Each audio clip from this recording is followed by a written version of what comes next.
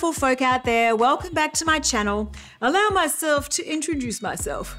I'm Lark, and in today's Fast Class, we're going to talk about what a music publisher does. So what does a music publisher do? A music publisher or publishing company distributes music. Class dismissed. Just kidding, get back here. So did you know that in the olden days, music publishers used to publish sheet music? Now that we have copyright laws, their role has significantly changed. So where does it all start? The relationship, roles, and responsibilities between you and a music publisher are established via a publishing contract. In this contract, the person who owns the copyright assigns it to the music publisher. Some music publishers might provide you with an advance against future revenue. This is a loan that needs to be paid back via revenue from the songs. And/or they can also receive a percentage of royalties, depending on the type of royalty and the type of publishing contract that you have. Be aware this can run up to as high as 50%, so make sure you get a lawyer to check out any contracts before you sign them so that you know you're receiving the best possible representation and financial terms. Once the retainer or loan has been paid back, the songwriter can start receiving a percentage of royalties. That percentage also depends on what's in your contract. What do they do in return? So they will then help manage the intellectual property of composers, and they're responsible for the administration and exploitation, that doesn't sound good, but it is, of musical compositions to make sure you're protected and maximize the value of your music. They do lots of things like look after the acquisition and registration of copyright, licensing, collection and distribution of royalties, and promotion of the compositions to artists, producers, and other music industry professionals. Watch every Fast Class I've ever made to get up to speed on all of these things. So, to break it down, they'll provide support in terms of managing finances and administration. They will license works to artists, labels, and other third parties. The music publisher will receive royalties and then distribute those royalties as per what was agreed in the contract. The larger music publishers may have staff who are subject matter experts and professionals, including music supervisors and sub-publishers who can promote and market your music. They'll also keep an eye on copyright infringement and unauthorized use by others.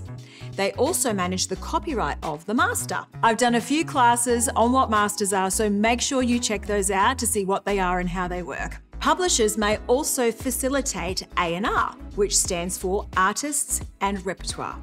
This means they'll seek out and set up co-writing opportunities and shop your music around to artists looking for songs to record and release.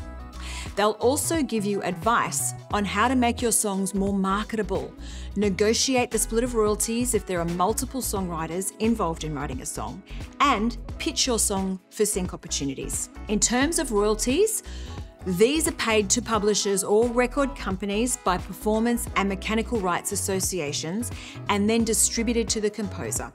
If you don't have a music publisher, these royalties will come straight to you as long as you've registered with your country's performing and mechanical rights associations. Make sure to watch my Fast Class on rights and royalties for a better understanding of what royalties are and how they work.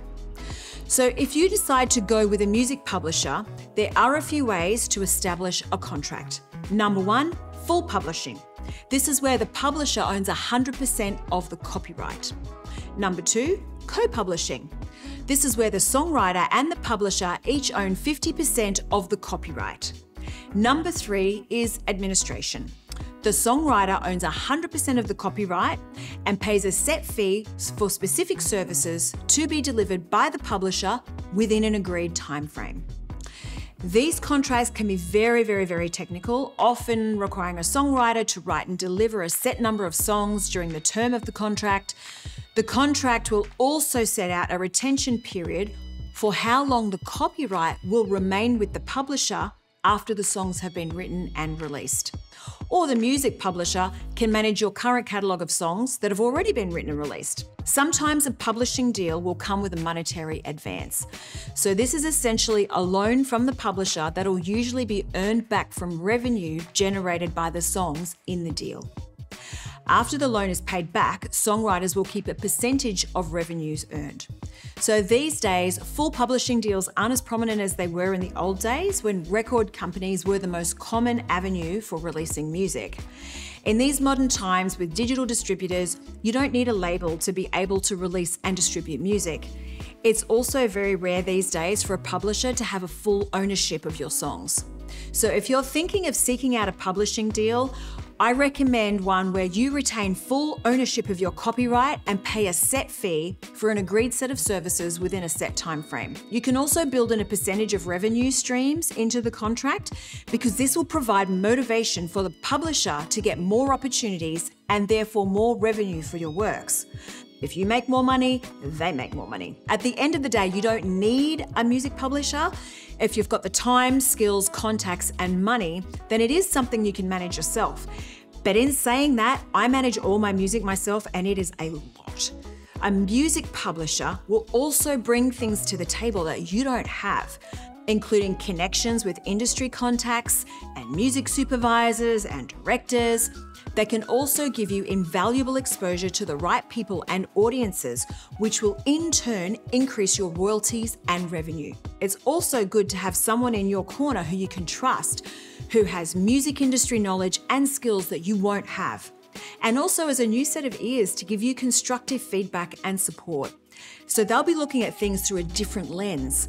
And the one thing that is important to remember is that the music business is a business. At the end of the day, these businesses are looking for commercial viability and revenue potential. If you're an indie artist who isn't generating a lot of revenue, this may not be attractive to a business that makes income from revenue and royalties. One way that these small indie artists can boost their revenue is through sync. One song in a TV ad or an Apple TV show could be just the boost you need. Make sure to watch my fast class on sync. Thanks for watching, and I'll see you in my next fast class.